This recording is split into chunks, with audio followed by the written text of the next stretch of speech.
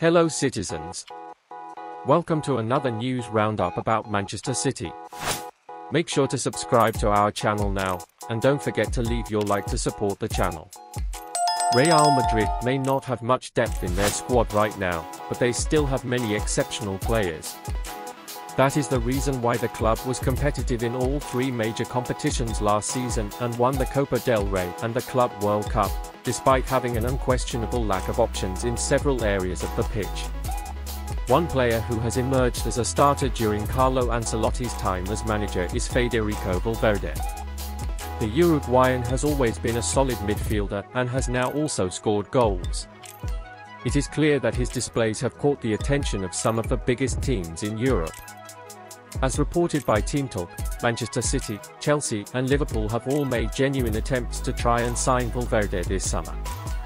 It seems Real Madrid have no intention of parting ways with Valverde. And the Uruguayan seems happy at the Santiago Bernabeu too. That is the right move on the club's part too. Valverde has already shown how good he can be when he is at his best. Now, it's about not just getting to that level, but staying there. At 24, he has plenty of time to do that. He's a very good player, such as it is.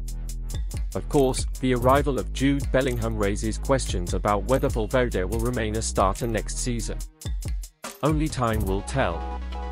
There's no reason why the two can't be part of the same starting 11. Hey citizens! Does Federico Valverde have room in Guardiola's team? Would he be a good signing for this summer? Leave your comment here, and subscribe to the channel so you don't miss any Manchester City news.